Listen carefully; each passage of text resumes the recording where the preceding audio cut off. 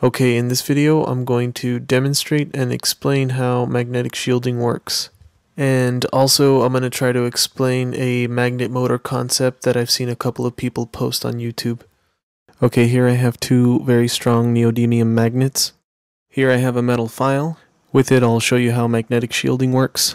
I'm using this metal file for two reasons. One of the reasons is that the file is mostly made of iron.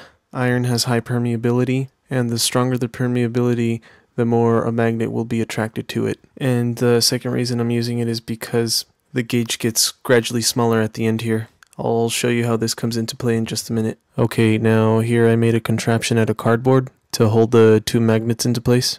They're in attraction mode here, but I'll need to put them in repulsion mode for this demonstration. And now I'll show you how magnetic shielding works. Okay, now even though they're both in repulsion mode, they're still attracted to the metal and they will come together.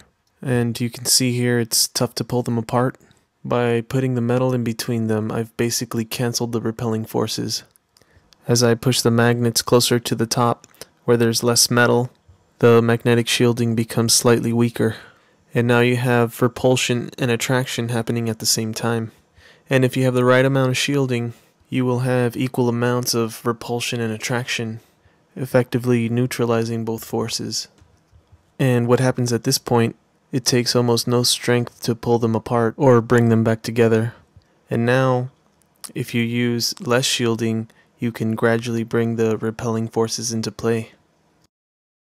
Alright, now think about this for a second. What would happen if you put the same type of metal rod next to a rotor with the magnet on the end of it? Okay, that's easy. The magnet would be attracted to the closest point on the rod. Okay, now what would happen if we had two wheels? Same thing, right? They would both be attracted to the rod. Okay, but at this point, if you have the right amount of shielding, the repelling and attracting forces would be neutralized, like I demonstrated earlier.